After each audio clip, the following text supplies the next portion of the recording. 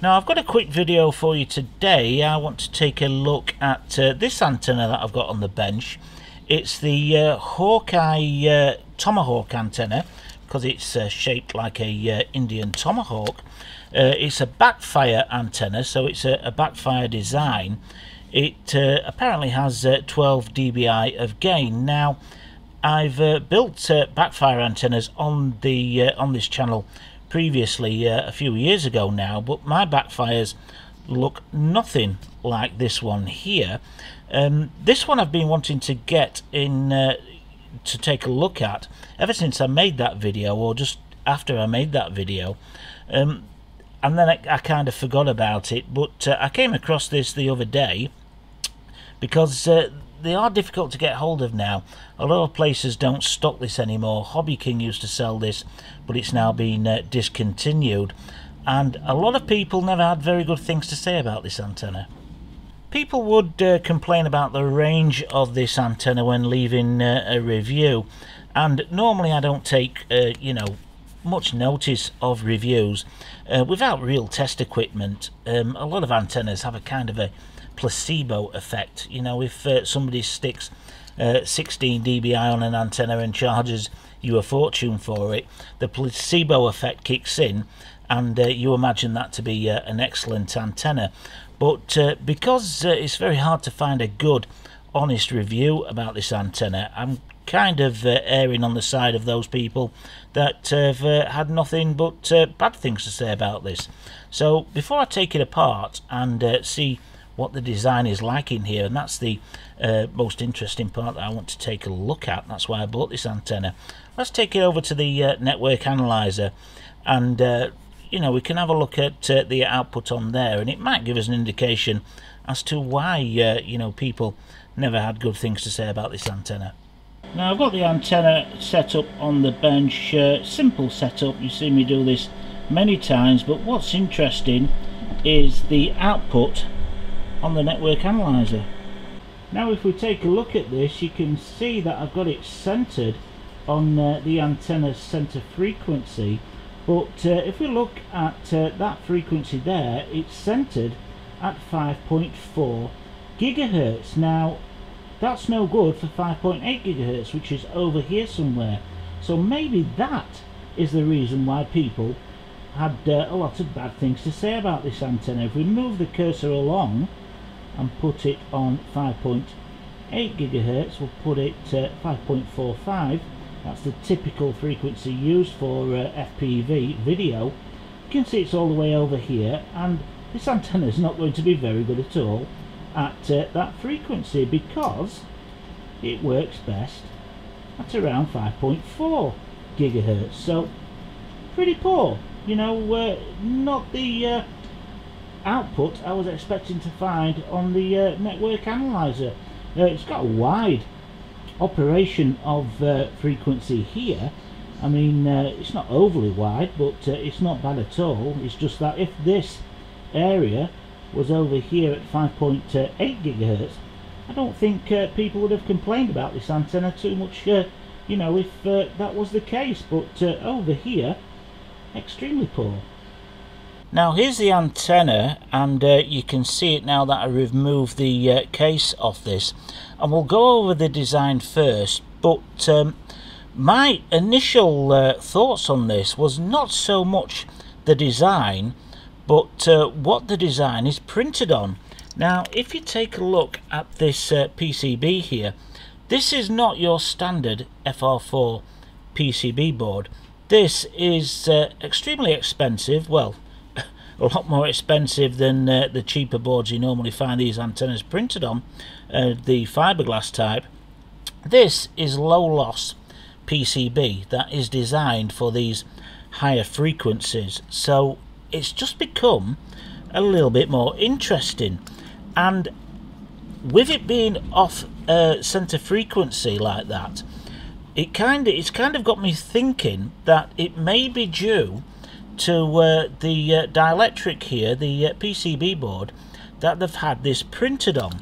Now if we take a look at this, this is a cheap 12dB panel antenna for 5.8 GHz. Again, both of these antennas are linear, they are not circular polarized. And this is just printed on cheap FR4 fiberglass board. And this one has a pretty good center frequency. But if I were to take the measurements of this and print it onto this low loss board here, exactly the same measurements that are on here, I would put this up to the network analyzer and it would be completely different. The center frequency would shift, and it would shift quite a lot, because dielectrics play a major role on the measurements to get it on center frequency for the frequency that you want. And at the moment I'm looking at producing a panel antenna for the hydrogen line, and I want to make several of these panel antennas and connect them all up together, and I'm wanting to make them on some neoprene tiles that connect together a little bit like a jigsaw. And the fact that I'm using the neoprene as a dielectric to mount the copper plates on completely changes the measurements that I need for 1420 megahertz. And it's not just by a lot, it's not just by a small amount, it's by quite a lot. You're talking you know, reducing the measurements of those elements down by something like 20 to 25 millimeters on each side of the element. And I think that this is what has happened here. They've got a design, the Backfire design, and they've just gone ahead and printed it on this expensive board, which you don't normally see, by the way, on these kind of antennas that you pick up online.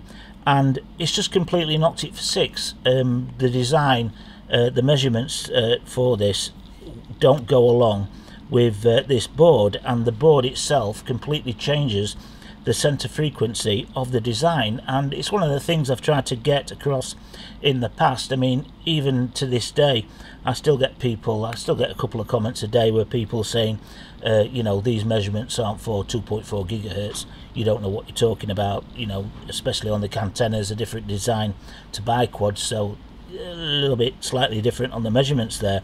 But this is a good example how something like the dielectric can affect the measurement of the driven element and knock its center frequency off whack. And I mean, I'm not 100% sure, but I think that that is what has happened to this design here.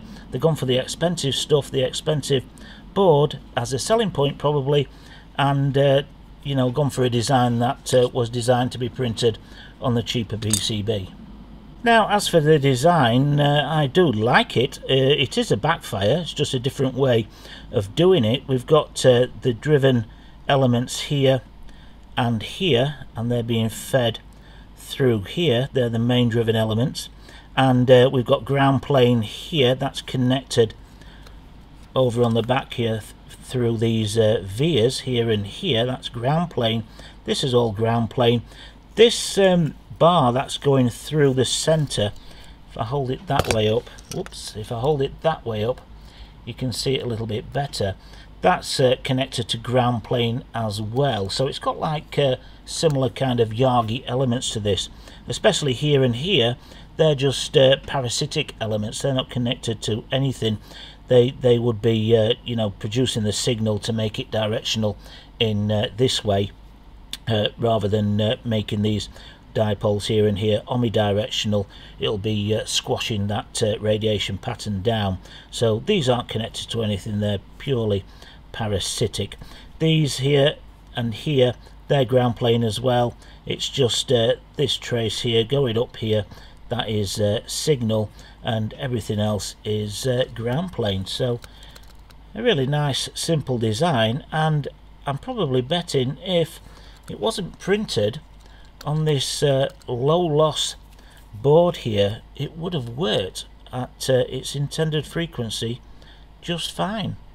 But you know, this is a design that we can look at in a future video, and that's why I bought this antenna.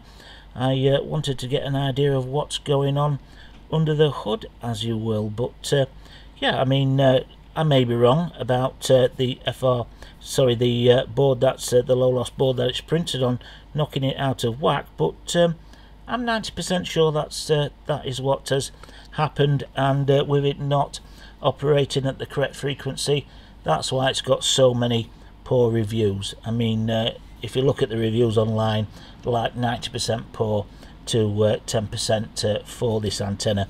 And when you see a company like Hobby King not stocking this anymore because they're fed up with people leaving negative reviews on their site, then that's you know, probably what's happened here. But this is certainly very expensive. Expensive when you compare it to this kind of board. Very expensive board there. So yeah, that's probably what's happened. So just a quick video today then. It was just I was interested in this design just to see what's actually going on with this antenna. But if you do see this antenna, I wouldn't pick it up. I mean, it's not a cheap antenna. I paid £24 and free shipping for this particular antenna. I think it cost a lot more than that back when it was first released, before it got all its bad reviews. You can do better with some of the other antennas that you can pick up for £10–15.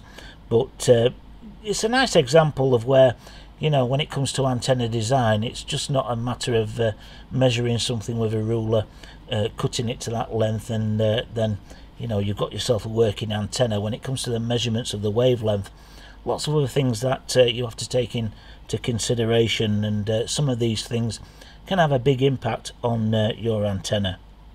So if you did enjoy the video, please give it a thumbs up. If you are one of the people who own this and have given it a positive review, then please let us know in the comments. But as I said, if you see this for sale, I'd stay away from it.